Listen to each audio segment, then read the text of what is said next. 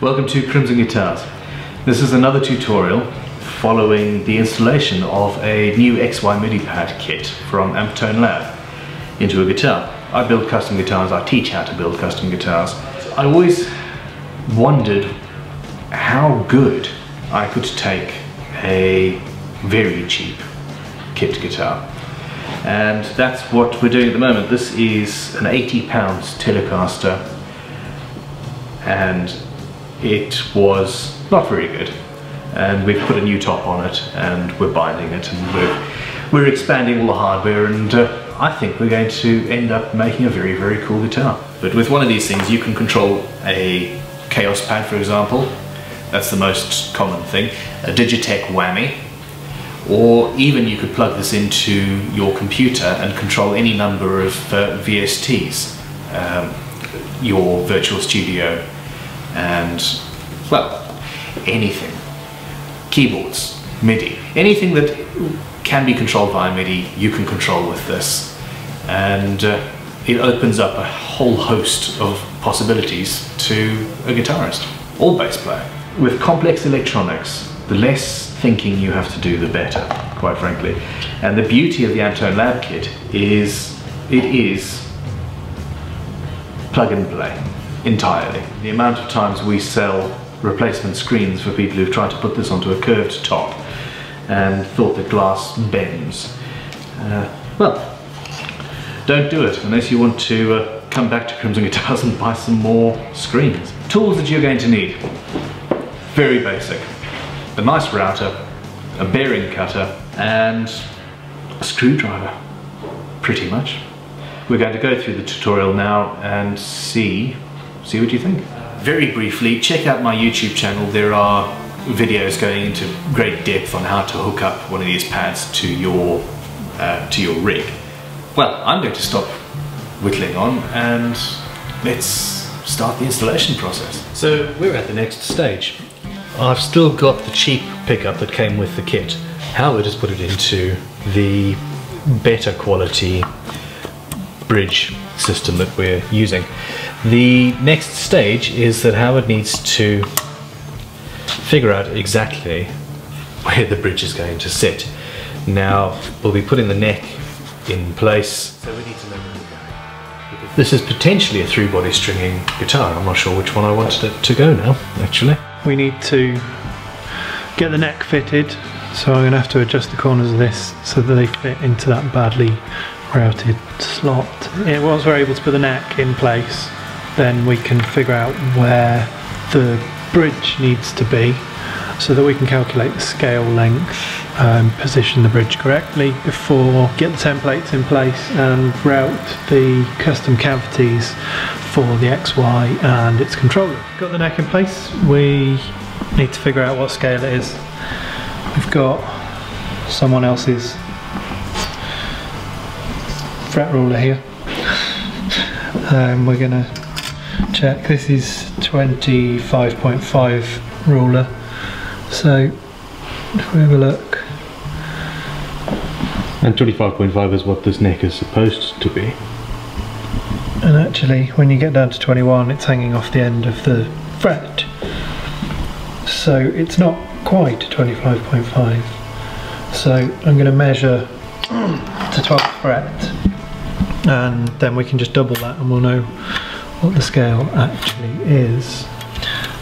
That is 323.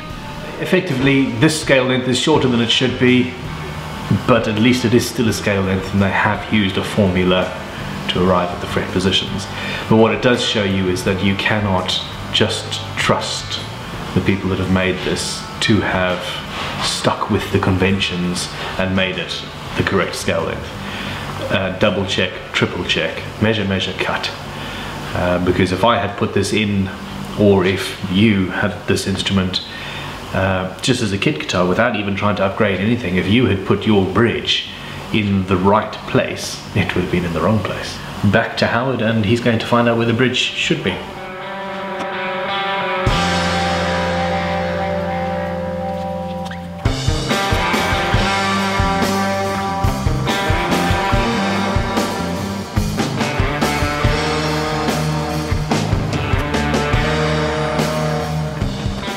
we've just increased the depth of the top by a top. The neck is too deep inside the pocket. Pass me the bit of wood. We have got a bit of wood left over from the neck and the top. Sorry, the top. And we're going to have to put that on the heel of the neck joint underneath there to raise it up, and that's Howard's next job. Once I know where my bridge is going to be, and you will more than likely than not know where yours is, because I suspect you'll be installing this on a pre-made guitar, you want to find out where your screen is going to go. And I'm not too worried about the position based on the center line at the moment. I'm worried about the gap between the binding and the gap between the bridge and the surround. So I'm going to draw a line in here. If you're working on a guitar that is already made, you obviously don't want to draw lines, at least on the outside where you're not going to route. What I would suggest doing is getting some masking tape and putting a strip of masking tape, as long as the masking tape doesn't react with your particular finish. Be a bit wary of nitro, etc. Now, the initial cavity that we're going to be routing is to recess the screen, and it's only going to be, well, nominally 2 mil deep, but I would say closer to 1.7. And now I'm using my eyes. I can see the internal lines there, and I'm using my eyes to say, okay, fine, that is now centered. I've got my center line based on the center line on the guitar, and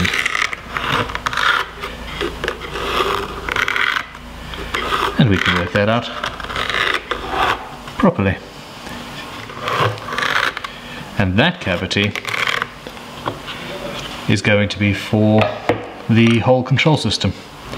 That goes in there. All we need to do now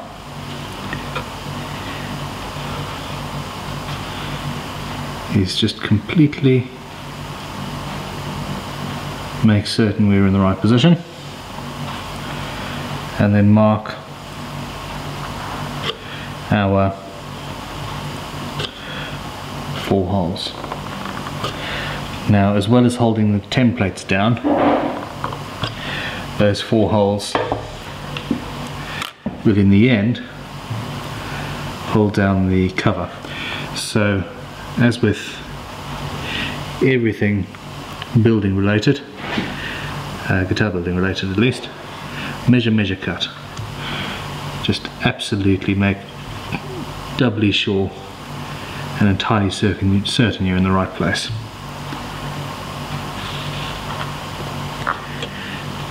This ash top we've put on here is rather hard.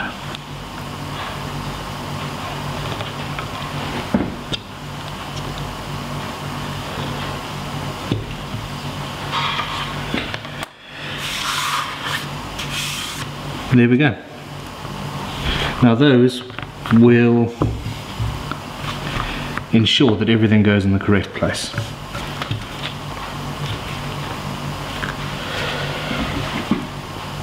Now to the pre-drilling. Forstner bits are wonderful. They cut very cleanly as they go in, and because they've got that centered spur, I suppose, and it's not very deep, you can cut a nice wide hole in a guitar. The most important reason for doing this is to make life easier on your router and router bit. If you're going to route out a cavity that big with just a router bit without pre-drilling it, you're taking away way too much material, and it's going to dull the bit, it's going to heat up, and pushing a router sideways through wood is much harder than letting a pillar drill just pull it all out of there for you. And it means that you're less likely to make a mistake. The main trick with Forstner bits is to take it slow.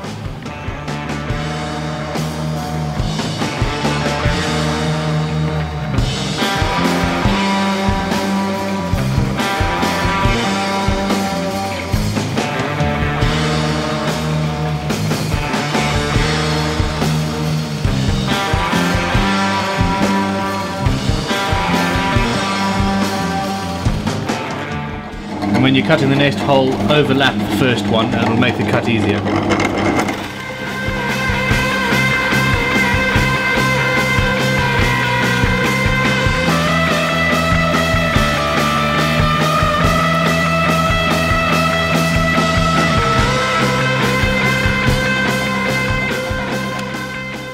Now I've set my depth stop to 22 millimeters. The minimum depth for this cavity, this is the central cavity, is 18 millimeters.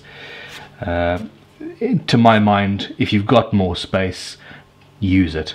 It will spread the glow of the LED further and I think look better. But you could fit it into an 18mm cavity if necessary. Onwards and upwards.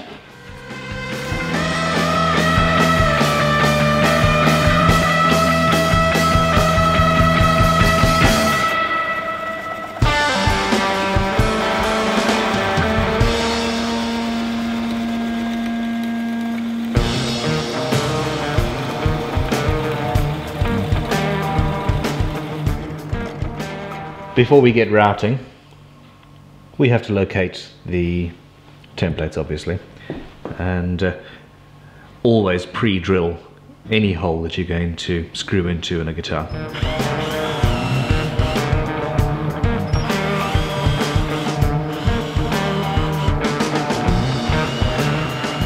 Needless to say, precision is absolutely essential. This is why we worry about center lines so much. Preparation, preparation, preparation. Get everything ready beforehand and you'll be sorted. Wrong way. So it's lined up to my lines that I drew earlier. It's lined up to the center line and my holes line up. So I've triple checked.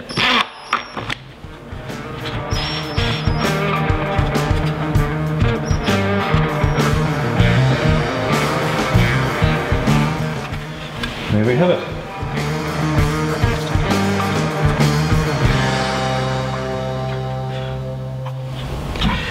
Let me go find a router. If you're doing this, you obviously have experience with a router. If not, practice before you cut into your guitar.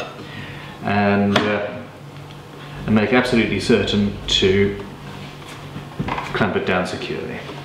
We're currently about to route out the bigger cavity, which is only going to be less than 2 millimeters deep. With normal routers, you go up and down and lock it off with one of those and hope. With the Triton router, once it's in place, you've got several rack and pinion ways to adjust the height. And one of them, and the reason I've got these, is this fine adjustment which goes down in minuscule increments, which means that I can precisely judge the depth of cut that I want. Initially, you need to use your router's adjustment, whatever that happens to be, to put the router bit just at the level of the top of the guitar. And then you can use depth stops, etc. to make sure that you don't go deeper than you want. It would be an absolute disaster if the glass is sitting loose in that route between the wood and your frame. Then, well, the last thing you want on a guitar is a bit of rattly glass rattling around and potentially breaking. Now, when I move over the cavity and go down, I can't go any deeper than that. I am, however, going to start higher, and I'm going to use the fine adjustment on this router because I have it, and I'm going to go down in increments to make sure that I get it absolutely perfectly to depth. Do not forget safety gear. Eye protection. This router's got a shield, etc., but yeah, don't trust anything. And we're musicians, we all are, ear defenders. Now I'm going to take this absolutely slow, figure out where I am. I'm taking about a 1mm cut to start, and then we'll go from there.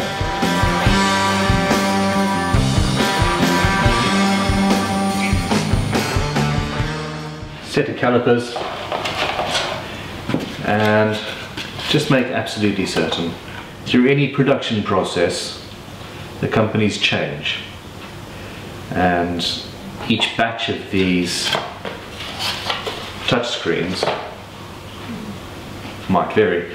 So if I say 1.7mm, don't believe me, double check for yourself. And as I'm talking, I'm trying to read numbers, this one here is 1.5mm. So we've got our set of calipers.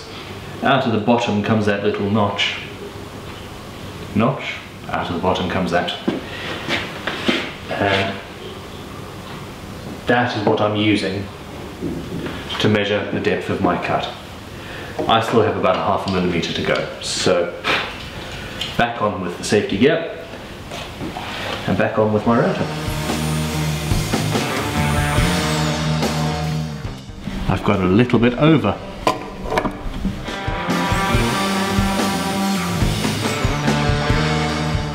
And there we have it. So now I can actually go into the cavity area and route as much as I want.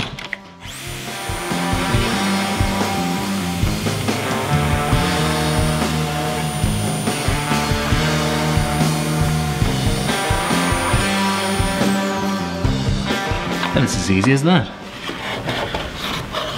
One pass, and we have a recess. Just triple check where I can. So next stage is to remove this, put the smaller one on, and route out the central cavity, which the dimensions of are much less critical, shall we say.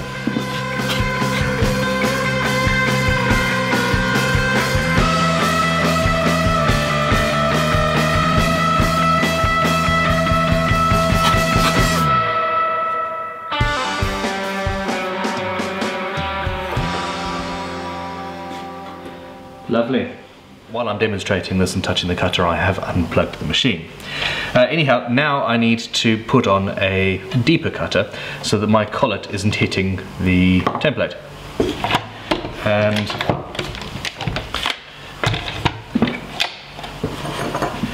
another beautiful thing about the Triton router, that is now automatically locked in place.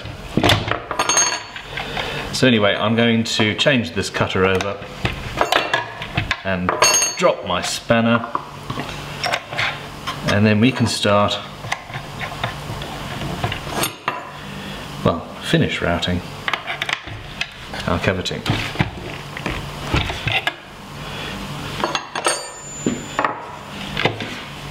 The depth of this cavity needs to be at least 18mm, as I said, I think earlier, because I've just taken 2mm away, where my pillar drill has ended up as being 16mm deeper than the bottom of the screen's cavity. I want a 20mm deep cavity. So, same thing again. I need to find where my hole stops and then set this to 20. And then it's literally just a case of using my bearing cutter to route away all the excess. And it's going to be a pretty damn easy job because, well, we've got rid of all the excess already.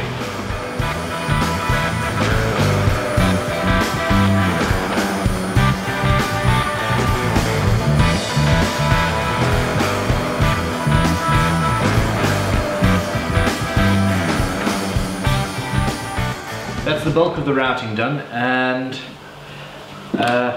well, I'm adding new electronics in here, so you need to be aware that you're probably going to have to enlarge your guitar's control cavity. Before I go on, I want to double check my screen, see that I've got the depth right and all of that. At this stage it's worth saying that be careful with glass, for one. Oh, there we go. Did you know that if your finger was the size of the planet Earth, we are so sensitive that we can tell the difference between houses and cars at that scale. And this glass is exactly the right depth. I'm going to have to cut away some corners so that it fits in perfectly, but that's what chisels are for. I'm going to have to route another cavity for the controls and one for the battery box as well. And I'm going to have to drill access holes and all of that loveliness. I've already got a deep cutter in it, and as luck will have it, I've already got a very old template. No matter how many pencils you have, you always lose them. I suspect that's right. Nope, not right.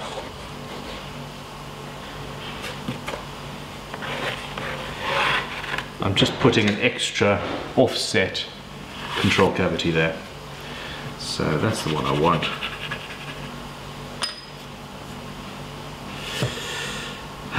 That is large enough that I am going to go back to the pillar drill and pre-drill. Well, you can use a standard hand drill to pre-drill your cavities. A pillar drill is better for several reasons.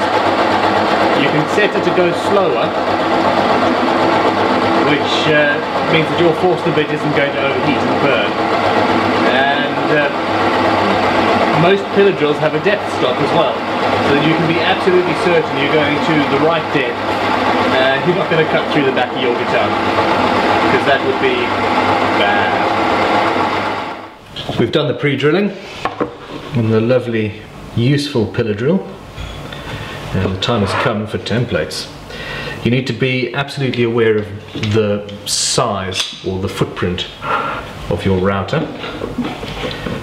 You don't want the base of the router to hit the foot of your clamp, or any part of your clamp for that matter.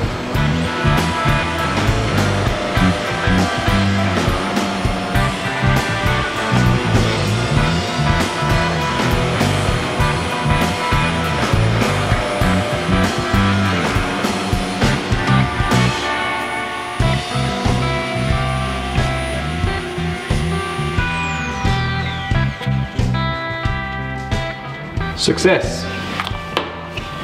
Progress! There we have it. Time to drill some holes. Long drill bits. We have several options. Let's play. I'm going to be using this one for the most part, if I need a particularly long drill bit, which I do, cutting that angle. So, because of one very important fact, and that very important fact is, oh, let's be organised, chop, chop, chop, chop, chop, chop. That's rather large. So those fittings need to fit through whatever hole I create. And that means that I'm going to be either using a Forstner bit or a flat bit. These are useful for routing, for drilling wiring cavities, etc. Flat bit. And that sits in there. The hex head closes and we have a super long drill bit. These are available all over the place.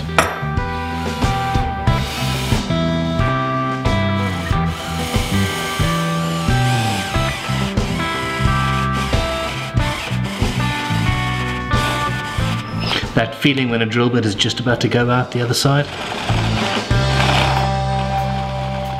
I love the subtleties of each different tool we use. The drill bit's bigger than the tool I'm using. I've been talking about a battery box from the start, and I now find myself in a quandary. This guitar has a scratch plate and the control plate that are mounted on the front, and having a single battery box somewhere on here, it slightly offends me. It just doesn't look right. So Because I know that this system uses not very much battery at all, and because this control plate only has a couple of screws, I'm going to install the battery for this one inside the cavity. And I'm not going to be guilty about that. If I had an instrument with a rear control plate, or back plate it would be called if it's on the rear, what I often do is actually just recess this into the plate itself. Well, this is the joy of guitars and guitar building. Every single instrument is different, and you can do whatever you want, frankly. So in this case, where are we? We've done all the routing. We've drilled the wiring routing. Other people have guitars that have controls that are mounted through the top as opposed to on a scratch plate or control plate. You're not silly. You're watching this for a reason. You want to do this sort of a job.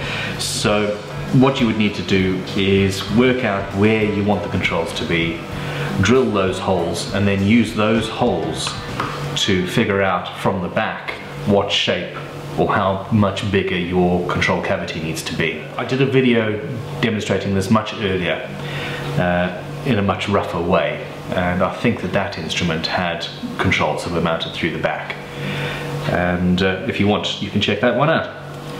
Now, the final stage before we go and do the finishing on this guitar and then eventually install is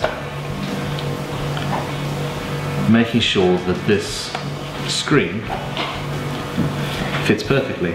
And what I'm going to have to do for that is just nip away with a properly sharp chisel the corners so that it sits and it doesn't move either way. Center the glass. You need to bear in mind that the working part of this touch screen needs to be, well, it needs to be centered, it needs to be in the middle. And I'm going to use a sharp pencil, or you could use a bradawl. The glass has just snapped at the tip of my erstwhile sharp pencil. And then I'm going to use a sharp chisel to chop those out. Being careful not to break my glass, of course.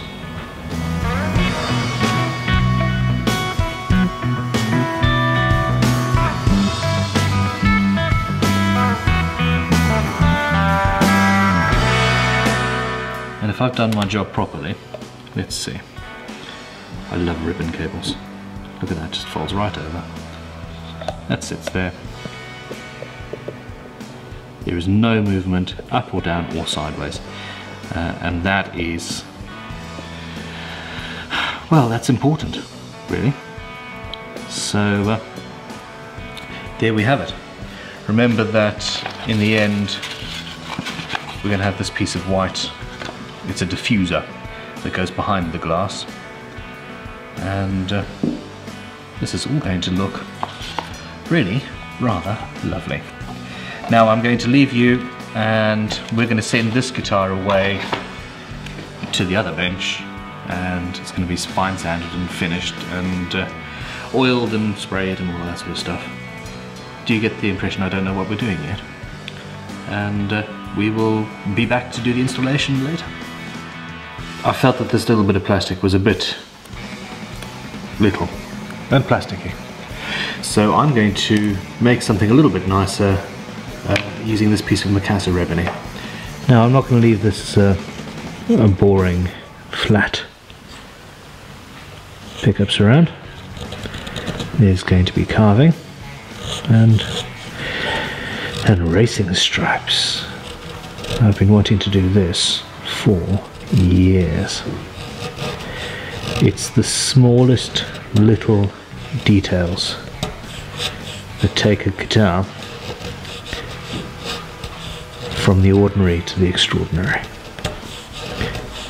Oh, that sounds so cliched.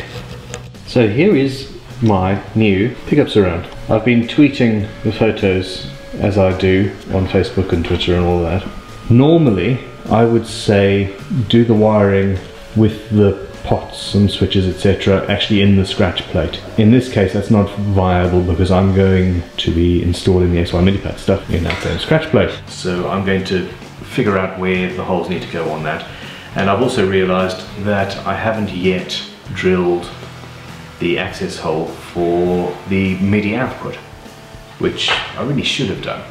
But then again, this guitar is now in the state in which your guitar probably is, i.e. finished. The MIDI out takes a 15mm drill bit. I use Forstner bits because I like Forstner bits for this job. Anyhow, let us continue drilling. So just for fun, I'm going to center this on the body joint.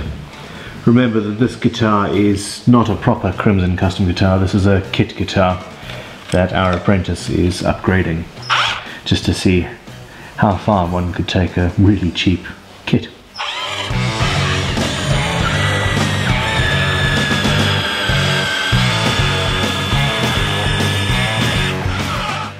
Now I don't need to go all the way through with the 15mm, because that's not so deep,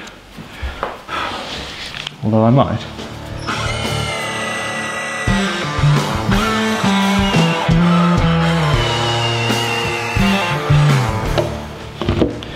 Yes, let's move some of the electronics out the way.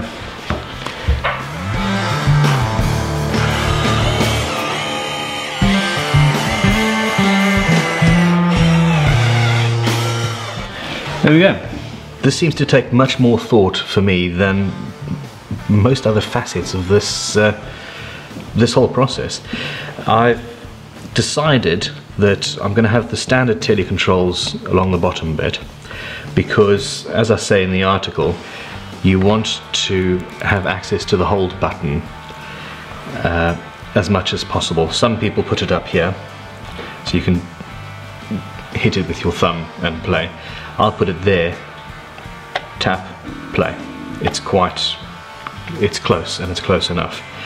Now, so there we go, I'm going to have the whole button there. I'm going to have my on-off here. The thing with switches, I don't know about you, when I play guitar I beat the hell out of my guitars. I've been known to rip the neck off a Stratocaster because I'm a little bit too violent. So the same thing with the switches. If you're really playing, you want them protected. So that is going to be in between those two, and that one's behind that, so that I can't knock it on or off by mistake. It might make it a little bit more difficult to get to, but it will mean that you have to actually consciously think about turning it on or off. And finally, we've got our little rotary encoder, which will be, well, somewhere in that space, probably there, making a triangle, because you've always got to think about what these things look like, don't you? It is absolutely essential that all of the electronics are shielded, and that goes for the control cavity and the guitar's basic volume and tone, etc., as much as for the XY MIDI pad.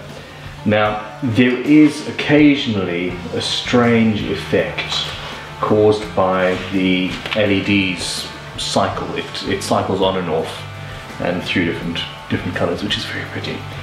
But that can sometimes create a vroom sort of buzzing sound that goes through the rest of the electronics of your, well, it goes through into the amp. So we want to shield everything off to stop that, and there is one tiny little bit of soldering that can cut that out entirely if it becomes an issue at high gain. And that's the only, in fact I don't think Amptone Lab themselves know about this yet, because I haven't told them. But we discovered this recently. If you solder an earth to one of the positions, I can't get this open. I do enjoy playing around with aluminium foil. The copper foil is prettier, but they all serve the same purpose. And then we need a sculptor plate.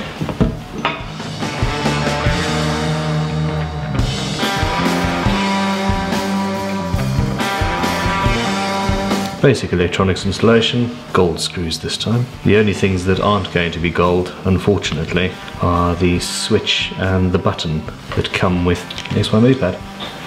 Okay, we're done. Shielding the whole cavity as well. Now the beauty of this is we have an LED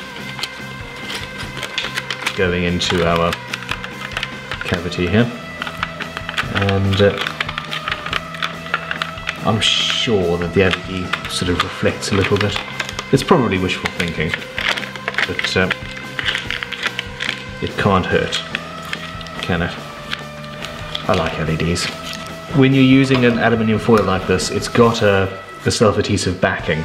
That backing acts as a barrier in between the metal and this metal. So you need to fold that bit over so that it joins, otherwise your Faraday cage is no longer a Faraday cage and it's just random bits of metal.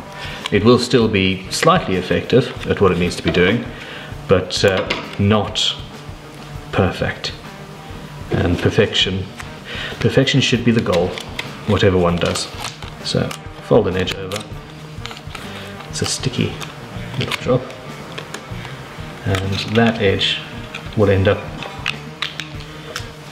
touching the metal on the bottom and creating electrical contact, and eventually one homogeneous bit of shielding. Very shiny. Oh, this is blinding me. The afternoon sun is low in the sky and the poor luthier cannot see his work. There we go. The last bits and pieces, we routed a very specifically sized cavity for that touch screen. And we don't want any excess foil messing that up for us now. Okay, we have worked out that 59mm is where we want to be, which is 2 and something-ish, somethings of an inch. Don't ask me, I know nothing. And Jessica is my bradawl. She's one of my most used tools. And there we go. Now I know where I'm going to screw this down. Anton Lab have told us that we need to make sure these wires point this way, away from the electronics of the guitar, in order to cut back on any feedback. I just need to cut away the excess so that I do have an access hole. Life without an access hole is bereft. There we go. I just need to pre-drill. Remember that I've got quite a lot of space to play with here, because it's absolutely essential. Now, the X1 MIDI pad comes with a battery and various screws in a very fiddly little bag. Don't forget which way you want to point your wires. Okay. The wires do sort of get a little bit in the way, but now I can slide that backwards and forwards. 48. So that is the middle. If you want, you can hold your ruler up diagonally between the screw holes, and it does. It lines up perfectly. You do need to bear in mind, if you don't want to do any soldering, and soldering is actually relatively easy, the length of your wires. You don't want your controls to be too far away. Obviously, this is a plug-and-play system. And yes, if you put everything too far away, then you're going to have to do some soldering. Let's wire this up. It's going to be really difficult. Oh, that's wired. Excellent. I have tried to install this before and forgotten to take that off and actually have it in place. So that goes in. I love reamers. Most useful.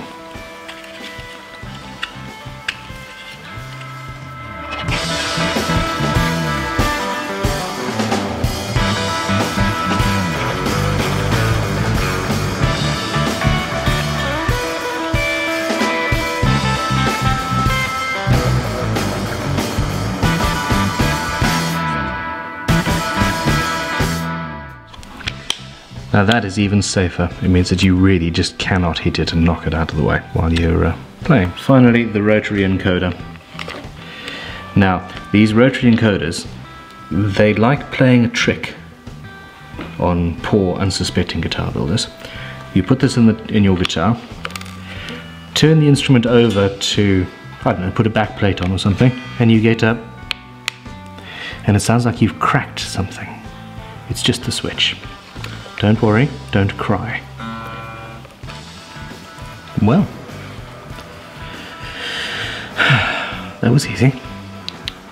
Through all of this, we mustn't forget that I've got a battery to plug in, and the battery is going to be sitting in that cavity, wrapped in foam, so it actually wedges itself in. There's only 2 screws to take off, and it's not likely that somebody's going to be able to, well, screw this up. And this is where we need big holes. Number 1 and number 4 are rather large. And it's when you start plugging these things in that life becomes just a little bit more interesting. Number 4 and number 4. And, oh, that was a little difficult. Clicked in. Bear in mind that number 1 has the same size, so you do need to be careful that, well, you get the right one in the right slot. 15 at both ends, that's 30 joints that you'd need to solder yourself. Amptone Lab have done this all for us, and it's amazing. Now, these can vibrate in the guitar and cause rattles. These are P-clips. The very first video I did about the XY MIDI pads, one of the suggestions I made to them was that they put these P-clips in the kit, and they did. The power of a constructive review. So that's in there, and there's going to be less of a propensity for the hard things to rattle against each other. Now I need to figure out where I'm going to put the second one. This is a sticky backed foam that I have lots of in the workshop. I could have put a battery box in, but, well, as I discussed earlier, it's more fresh in your memory than it is in mine. I didn't like the look. Battery in, and it's just going to slip in there, and we're very lucky. There is no way that that's going to move, and it's going to be very easy to get out if required. There are metal clips that can go in cavities and things, but in this instance they're not absolutely necessary. This is a very small cavity. I've got to make sure all the wires are out of the way. My hold is actually just in line with the switch. It's an ever so slight issue. And there we go. So that's what's up. That is what that is going to look like. And there's going to be a black thing on there. How pretty. Tighten those up. Hey, we've got a battery in. Yeah. This is pretty much the only place you can really screw up, but it won't destroy everything. It'll just mean you have to go back and put the ribbon back in. That little drawer there, you need a pointy thing. What a technical term. Just to pull that out as far as it goes, and it only comes out 1 millimeter. And the screen, that screen was the wrong way around. The white rectangle needs to be pointing to the back of the guitar. I love ribbon cable. It's very flexible. And that just sits in the drawer. Push it in. And then using your pointy thing, you push the drawer closed. And then that is locked in place. And you have a screen,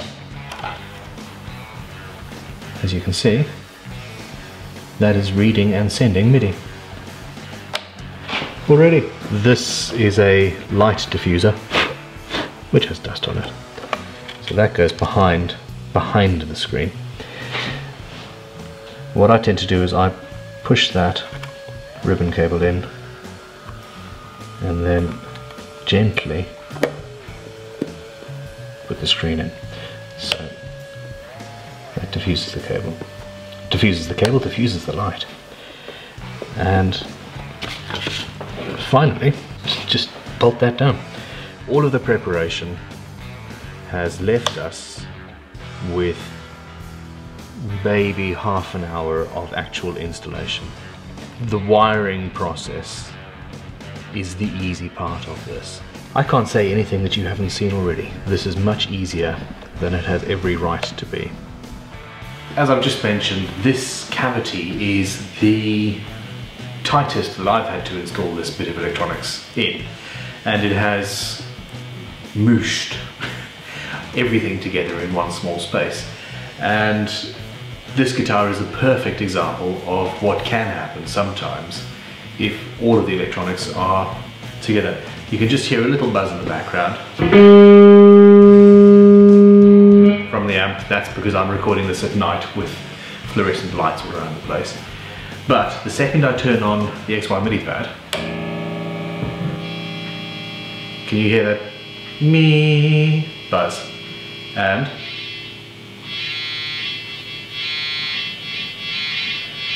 that's the data flowing, which is fine. To be honest, when you're doing this with an effect, you probably won't actually notice the extra buzz. But this is the most pronounced that I've ever seen it with one of these installations. And that's because I've put everything right next to each other in the cavity. What I've done is I've soldered this wire to the main earth on my volume pot. And I've taken off the shielding that is on these two connectors, which is the on-off switch. Now the beautiful thing is that it doesn't matter which one of these you solder your earth to. Either way, you get rid of the horrible noise. I'm going to talk to Amtona Lab and I'm going to ask them if for future batches pre-solder a wire to one of these tags and then just have an end left so that you can solder this to the earth of your guitar as standard, and I'm sure that they will oblige. I can just hear the data moving here, but there is no earthing problem. So now I can see if I can get all of this back in this control cavity. Alright, it is 1:15 in the morning and we have Ben from Just James here to demo the XY MIDI pad. He's driven 4 hours from a gig and well, let's see what we can do. He's going to be playing through a Digitech Whammy and a Korg Chaos pad and well, it'll be good fun. Let's see.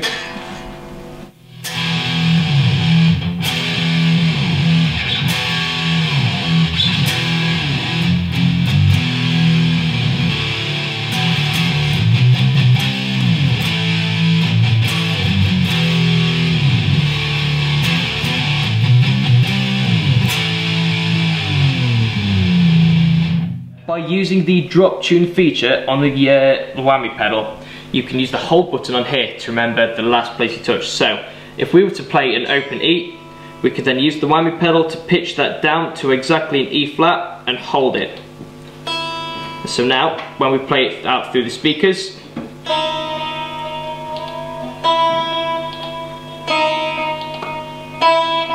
so instead of having to detune the entire guitar, you can do it like that in a fraction of a second. The dive bomb feature is by far one of my favourite ones. You can pitch it down from 3 octaves up. So we start with an open note like that.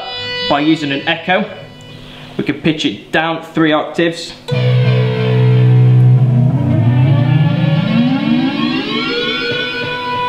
Useful for any kind of blending in you're going to do.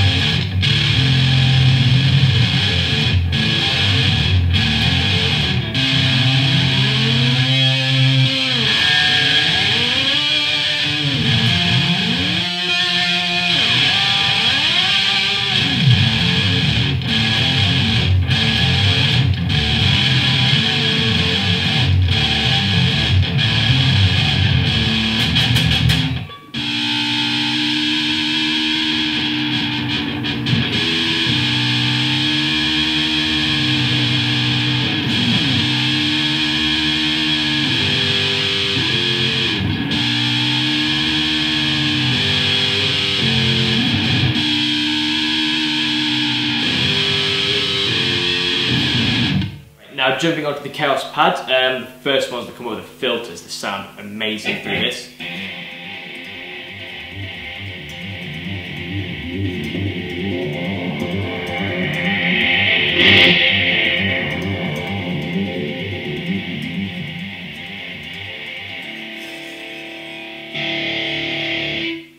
Jumping onto the second filter, this is like a high pass filter, so it will cut all the low end out of the sounds of the guitar. This one's used a lot in studios. So if we use a hold function,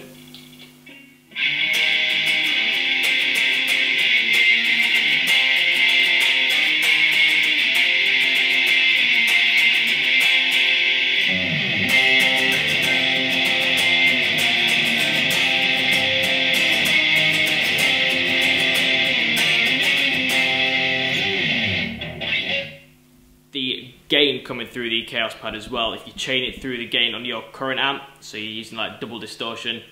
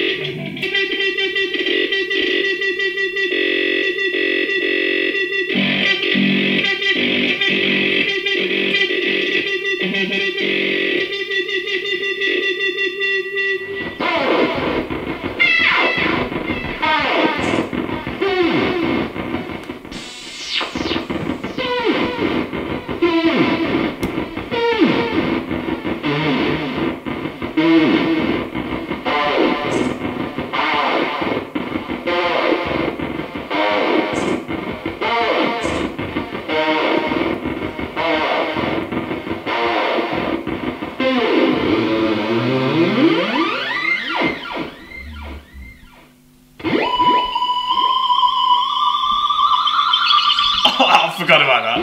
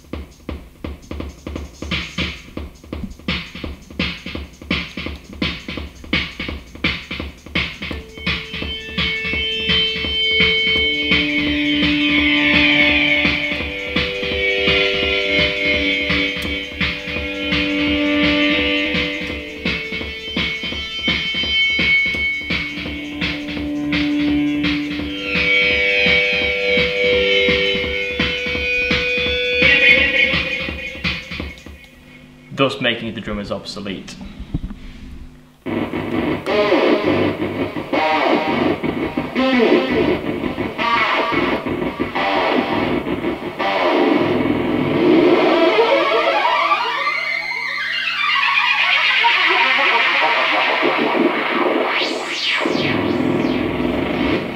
In the right hands, this is an amazing tool for the betterment of music kind.